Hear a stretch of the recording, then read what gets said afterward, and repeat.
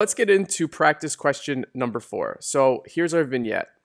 A 47-year-old black female with no past medical history presents to the ED accompanied by her husband. Her husband explains that the patient has been, quote, acting differently lately. The patient additionally complains of difficulty feeling her phone when it's ringing. A peripheral smear is obtained and pictured in the below image. And you can see that picture at the bottom of the slide. Laboratory results are remarkable for the following. There is a hemoglobin level that's measured to be 7.1, and there is a mean corpuscular volume measured to be 100.8. Which of the following is the best test to confirm the diagnosis? A. Homocysteine, B. Methylmalonic acid, C. Anti-intrinsic factor antibodies, D. Vitamin B12 level, also known as cobalamin level, or E, vitamin B9 level, also known as folate level.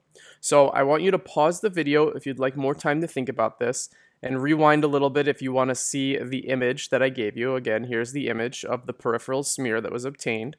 So to summarize quickly, 47-year-old female acting differently, complaining of difficulty feeling her phone when it's ringing.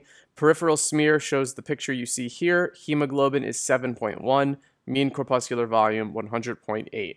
And the question is asking you which of the following is the best test to confirm the diagnosis. So if you'd like more time to think about this before I start to explain it, then pause the video right now. But let's go ahead and break this down. So the correct answer here is B, methylmalonic acid. And the reason that this is the correct answer is because the disease that we're dealing with, or the problem that we're dealing with, is a vitamin B12 deficiency. So before I show you why A, C, D, and E are incorrect, I think that the proper place to begin the discussion of this high-yield concept is to talk about the differences between a B9 and a B12 deficiency. So what you're going to notice is that in both a B9 and a B12 deficiency, there are a lot of shared common features. The first few are that they're both going to have an anemia, and it's going to be a macrocytic megaloblastic anemia. And specifically, the mean corpuscular volume, or your MCV, will be greater than 100. In both cases, in B9 and B12 deficiencies, you'll see hypersegmented neutrophils on a peripheral smear. And in both cases, you'll have an elevated homocysteine level. Where you're going to differentiate between a B9 and a B12 deficiency is the red versus blue text. So in a B12 deficiency, you have an increased level of MMA, but in a B9 deficiency, that MMA is not increased. Additionally, a B12 deficiency will have the presence of neurological symptoms, whereas a B9 deficiency will not. And if we refer back to our question, in this question, the patient has been acting differently, so we're seeing some neuropsychiatric changes, and she's also having trouble feeling her phone when it's ringing, which is to say that she cannot feel vibration. These are very classic symptoms associated with B12 deficiency. In fact, they are termed subacute combined degeneration, because B12 is involved in the synthesis of the myelin that is necessary to put on those nerves to provide normal neuropsychiatric functioning. So in a B12 deficiency, you lose the ability to adequately myelinate those nerves, and therefore you get subacute combined degeneration. So basically, in a nutshell, if you're going to take one thing away from this slide, it's that in a B12 deficiency, you see neurosymptoms and you have an elevated MMA. So the correct answer in this question was elevated MMA. And now let's talk about why everything else is incorrect. So A, homocysteine, is incorrect because, again, it's going to be elevated in both your B12 and your B9 deficiency. So by choosing this answer, you're not going to be able to differentiate between the two. Anti-intrinsic factor antibodies are antibodies that are formed in somebody who has pernicious anemia. And while this can certainly be a cause of a B12 deficiency, it's not necessarily the cause. So it's not the best test to confirm a diagnosis, because just by reading this question, you don't know that this is a pernicious anemia.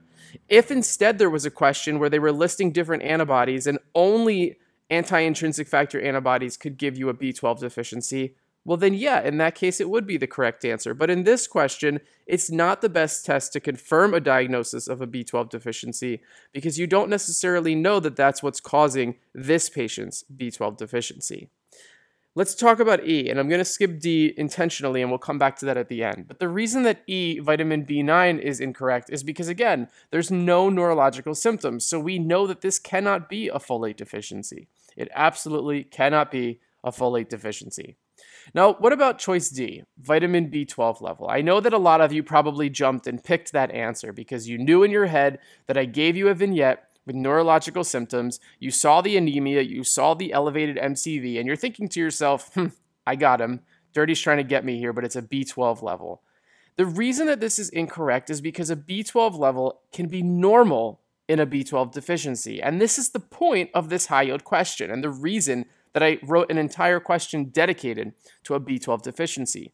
Somebody who has a low actual level of B12, when you do their labs, it might show you that they have a normal level of B12. And that's a really, really high yield fact that medical students often overlook and they don't study. On your exam, if you have somebody with the clinical features of a vitamin B12 deficiency, you do not get a vitamin B12 level because the level can be misleading and it might actually be normal.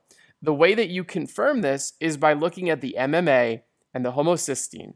And when you put that in combination with the other features that are in the clinical vignette, you see the hypersegmented neutrophils, it's going to seal the diagnosis.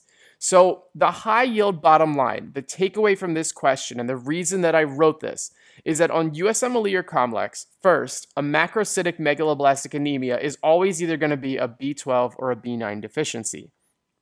B9 and B12 both have elevated homocysteine levels, but only B12 deficiencies have elevated MMAs.